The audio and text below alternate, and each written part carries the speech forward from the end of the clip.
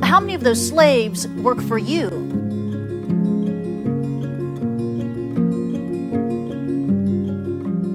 That is the unsettling question being posed by a new online tool. It's called Slavery Footprint.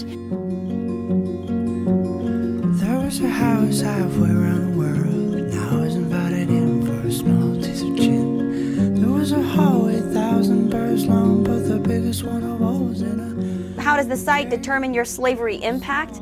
According to CNN, it's through a simple but rather personal survey. Looked at me and laughed, took another sip from his glass. He said, open up your ears and hearts.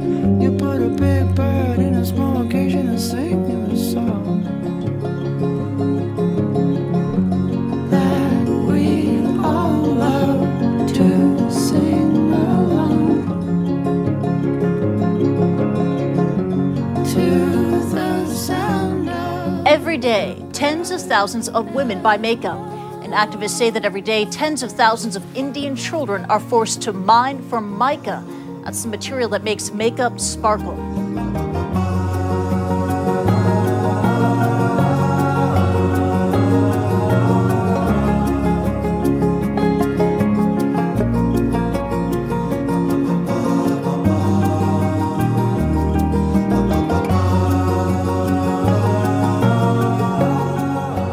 Of course, the point of answering all these questions is to give an idea of how many slaves might make the products you use.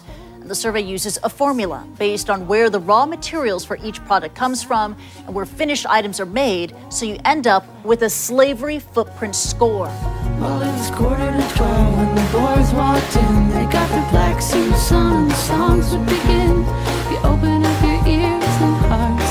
You put a big bird in a small cage and sing you a song.